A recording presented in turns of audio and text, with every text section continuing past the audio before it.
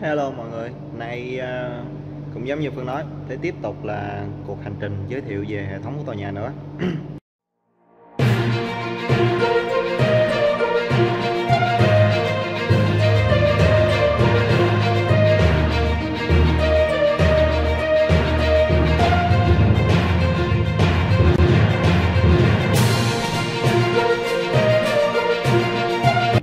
Và đằng sau lưng của Phương là phòng bơm, phòng máy bơm. Đây là một trong những hệ thống của tòa nhà tiếp theo.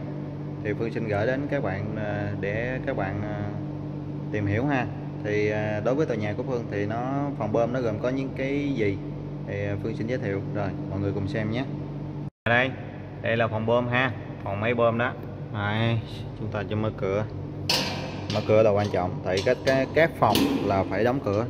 Đây là hệ thống mà lỡ ai vô phá cái gì đó là mệt. Và vẫn là cái quen thuộc những đèn báo. Và tiếp theo cũng quen thuộc, tiếp theo mở điện. Rồi khá sinh động ha. Rồi thì nhìn tổng thể bước đầu nhìn vô, Phương quay xa xa ra cho anh em nhìn có thể rõ. Đây thì nó là gồm có bấy nhiêu hệ thống. Rồi trong đây nó gồm có hệ thống gì thì chuẩn bị Phương sẽ giới thiệu tiếp theo đây ha. Bước đầu tiên đập vô mắt của mình, đây là màu đỏ đỏ.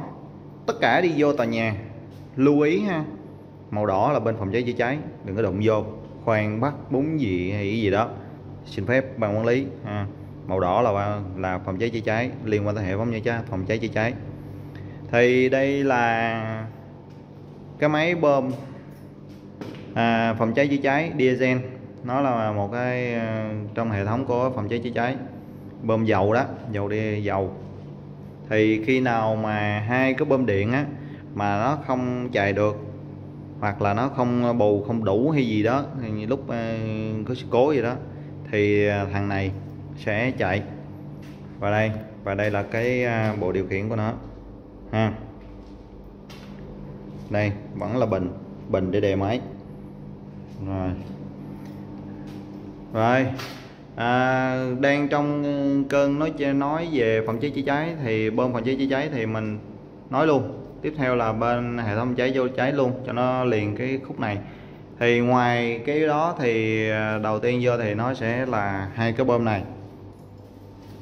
Đây ha, con này nha, cục bự nè, bự nhỏ đó. Đây, đỏ này mà thấy không? Đỏ là nó đó. Cái này là nước bồn rồi thôi, đường hồi về rồi thôi, đường đi đó, đi ra ngoài kia. Đỏ là đó. Đây là bơm điện, nói nôm na là bơm điện ha. Mà nói cho dễ hiểu đó. Kia không cần gọi bơm gì hết, nói cho nhanh, bơm bù áp. Khi nó tuột áp thì cái bơm bù áp đó nó bù đến một cái lượng mà nó bù không kịp thì nó sẽ chuyển qua cái bơm điện này, nó chạy và thông số cài đặt trên mấy con relay áp này hết đó ha. Tòa nhà mình hiện tại đang là 8 kg, mức bình thường là 8 kg, còn xuống 5 kg là nó sẽ chạy. Hiện tại đang là 7 kg nên vẫn còn ổn nên nó chưa chạy nè. Bơm chất kỳ á, nếu mà nói ra bơm là bơm bù áp, nói gì cho nó mau ha, dễ hiểu, mà nói từ thông dụng nhé, dễ hiểu. Đây là bơm điện. Mà nguyên tắc nha, thì mình nói là cái giờ mình sẽ nói về cái nguyên tắc vận hành bơm bù áp. Nếu mà sụt áp nè, trên cột áp nè, sụt áp trên cột áp thì bơm bù áp chạy trước. Sau khi không đủ thì bắt đầu tới bơm điện. Bơm điện không đủ nữa, kích hoạt luôn cái thằng bơm này luôn. Nếu mà đó là hệ thống tự động, còn nếu mà không tự động thôi này thì mình chạy bằng tay đó. Lúc đó mình sẽ xuống mình chạy bằng tay, coi áp đó mà chạy. Rồi đó là cái hệ thống. Và đây là hai cái tủ. Cái bơm này, bơm diesel này không có tủ nha, nó chỉ nối về thôi, nối tín hiệu về thôi. Còn đây là cái tủ của điều khiển hai cái bơm đó nè. Đây và đây, hai bơm, hai cái bơm đó anh em có hình dung không? Bơm điện bước bơm bù áp đó, 2 bơm nhỏ, bơm một cục lớn cục nhỏ ha. Giờ mình mở cho anh em coi. Hệ thống nó vậy đó, bơm là nó vậy đó ha. Đó rồi, giờ quay lại thôi. Bơm hệ thống này là mình giới thiệu hệ thống nên là nó cũng hơi sơ sài. Anh em cần gì thì cứ comment dưới, mình sẽ trả lời hết cho anh em. Rồi tiếp theo sẽ có tủ điện tiếp. Thì tủ điện này cho là điều khiển cho hệ thống gì mà nó tùm lum nút vậy, thì nó là hệ thống bơm nước thải và bơm nước sinh hoạt. Đây nè, bơm nước sinh hoạt của tòa nhà của mình là có 2 cái cục này, 2 đó, 2 em kèo bự chản nữa, mấy chục ngựa, 30 ngựa. Đây, bơm nước lên tầng máy đó, chạy ra đó rồi đi lên tầng máy mà ở ha. Khi nào hết nước phao đá tín hiệu về dưới tủ sẽ bắt đầu báo chạy. 2 bơm này chạy theo hình thức là chạy luân phiên. Thằng này chạy xong thì tới thằng này chạy xong thì quay ngược lại thằng này, đua nhau nghỉ, không chạy hoài già mệt đuối. Rồi thì mình xin quay cái chỗ này đây. Anh em trên này nó có chú thích bơm nước sinh hoạt nè, nó đây vẫn là chế độ auto off main. Khi hiện tại lên để chế độ auto cho nó chạy, có sự cố hay là muốn test gì, muốn sửa gì thì off, muốn test gì thì main đó ha. Đó, và đây là các đèn báo pha thôi chứ không có gì hết. Và đây là trong tủ điện, anh em có thể hình dung.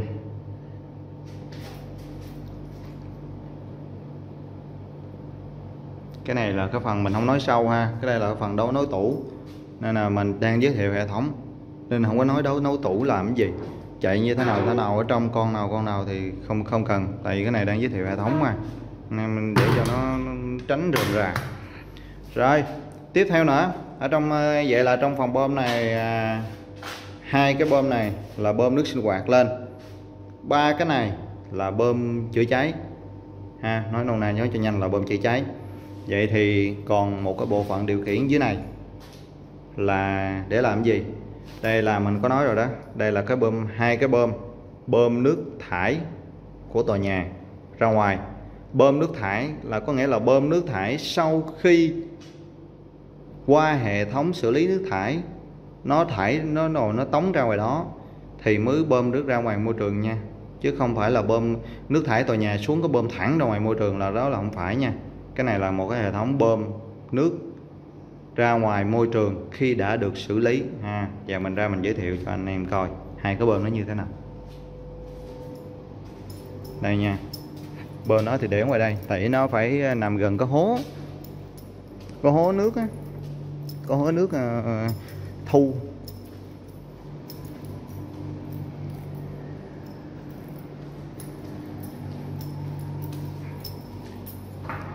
Đây, anh em mình làm về cho nó dễ kiểm tra thôi chứ không có gì đó. Cái ống này là ống nước mưa thôi. Cái ống này nè, ống nước mưa xuống cho nó lẹ. Nước mưa thì xuống thải trực tiếp tại đây được. Đây. Đây nha. Đó. Các bạn có thể thấy đó, mà xa ra cho coi. Đây. Thì ở dưới cái hố này nè thì nó có phao, sau khi nước đầy thì sẽ kích tín hiệu vô trong cái phòng kia, rồi bắt đầu bơm đi đó. Hai cái bơm nguyên tắc cũng chạy luân phiên luôn, thằng này chạy xong thì nghỉ, thằng kia chạy xong thì nghỉ đó. Cứ thằng này chạy thì thằng kia nghỉ, thằng kia chạy quá đầu quay ngược qua đó. Đó là cái này là ống đáy xuống thôi, cái này ống đáy xuống thôi chứ không có gì hết. Cái này là ống để bơm, 2 cái bơm châu lại một cái đầu để bơm ra ngoài ống cống của môi trường đó, vậy đó thôi chứ không có gì khó khăn hay là phức tạp gì hết đó. Rồi bây giờ mình xin đóng nắp lại nào, mình giới thiệu về cái hệ thống thêm về một xíu, rồi mấy cái đường ống nước hồi nãy mình có nói á, mấy cái ống nước để cho các bạn dễ hiểu.